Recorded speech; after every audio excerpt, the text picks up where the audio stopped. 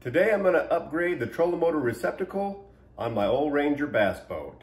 I'm upgrading and putting a bigger trolling motor on it, and I looked at the receptacle that's on the boat now and it's only a 20 amp rating, and the trolling motor that I'm putting on here has a 56 amp draw, so that's just not going to cut it.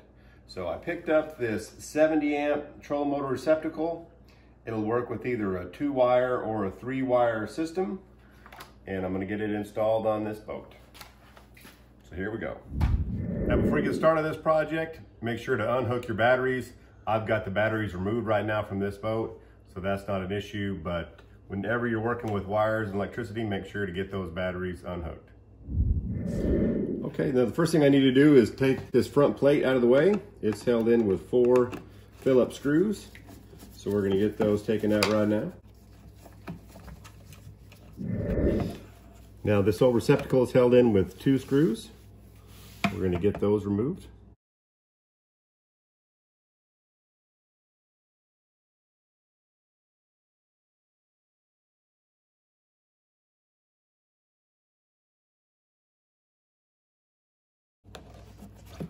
We're going to get this front plate pulled out and lift out our old receptacle, and it is held on the back side right here with these 2 screws.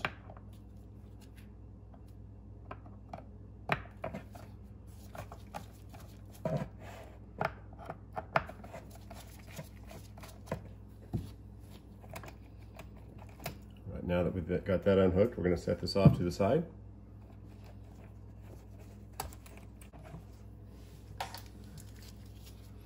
And here's the old receptacle. As you can see, it's labeled for 20 amps. It's got the 2 wires connected. The positive and negative wires, you can see, going here and here on the back. This held in with the screws. And then it's got the 3-prong twist lock type, and we're gonna replace it. Now the wires on this Ranger come into this junction box, and we're going to get them removed from there. Held in with a couple of screws.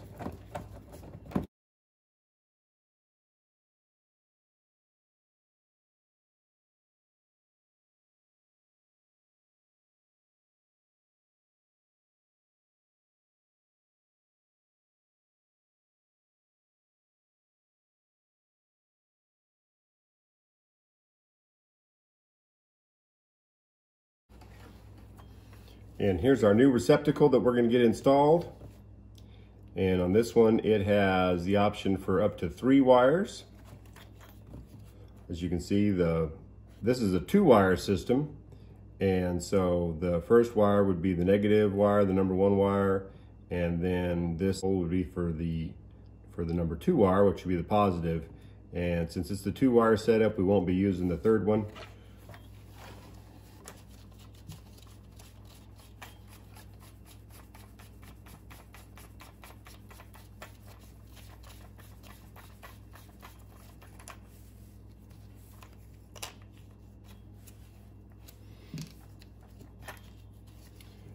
Now on this Ranger, the hole is just slightly smaller.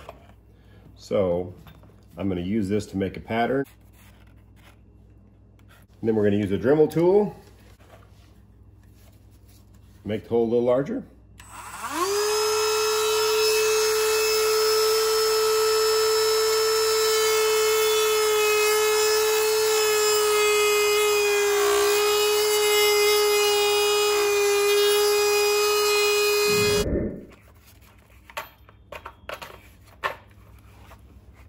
All right, perfect.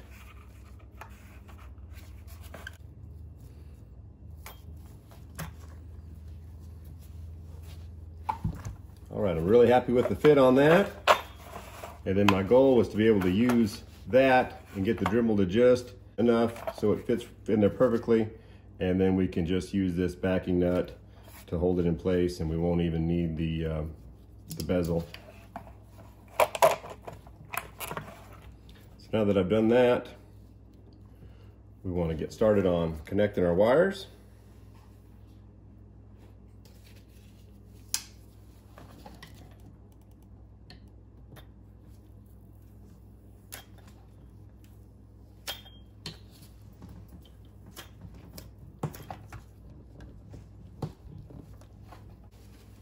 And this actually came with a little Allen wrench tool with the connector in the package, so we're going to use that.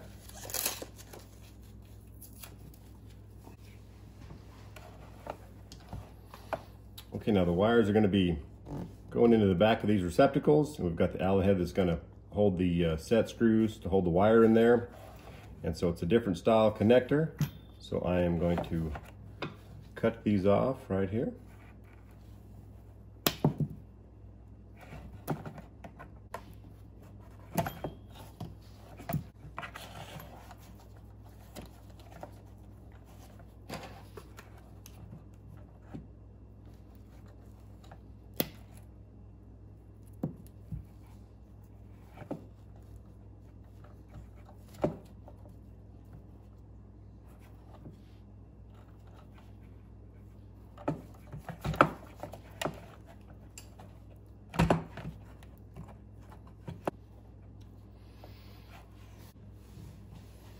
Okay, I've got the insulation trim back on the wire, so we're gonna get ready to put it in the receptacle.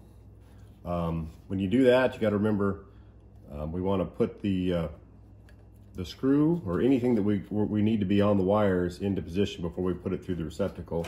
So we're gonna get the backing nut through here, and then we're gonna stick the wires through the front plate.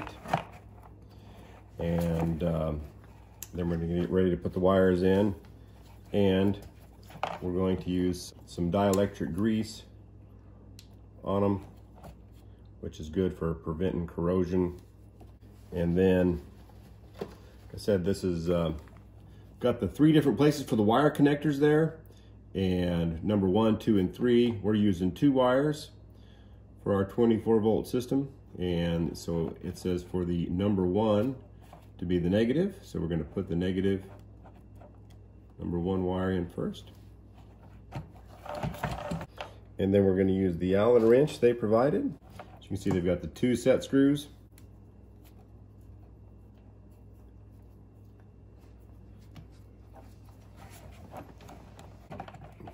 Anytime I do an electrical connection like that, I want to make sure that it's in there solid. Give it a good hard yank, make sure that it's in there. And then now that we've got our negative, we're going to put our positive wire in there.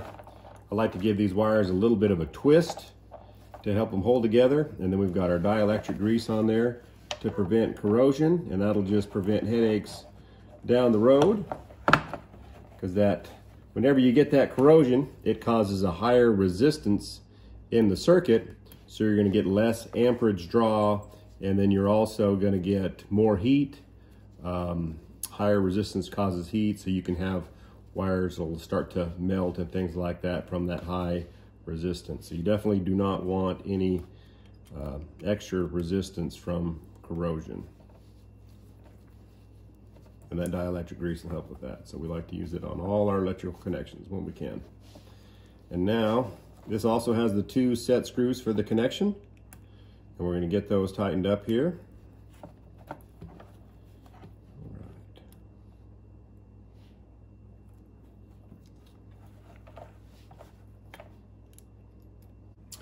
I've got 2 wires here that I'm going to leave disconnected. They were run off the 12-volt battery that was for the other trolling motor. And since they're made for a 12-volt system, we're not going to connect them because we're now running a 24-volt system. So we're going to leave those unhooked. And those were just to either to check the battery supply or for a cigarette lighter. Now that we've got this connected, we're going to get it ready to set it in there. We've got to slide it in there. That Dremel tool did a really nice job of being able to trim that out. And then we've got our backing nut. So now we just need to run this down and tighten it into position. All right, it even has a nice little waterproof cover there to keep the rain and moisture out when you've got your trolling motor disconnected. And while you've got your front plate out, you might think about checking your switches, replacing any bad ones. And you might also check my channel. I've got a video there where I show you how to go through and replace any of those bad switches. So we're going to go ahead and get this installed back on our Ranger 395V IO. All right, there it is. We got the new Minn 70 amp trolling motor plug receptacle installed, and that replaces our 20 amp that we had on the original Ranger boat. So that's going to support our new larger trolling motor, and I can't wait to get it out there and test it out on the water. Thanks for watching. Please like and subscribe.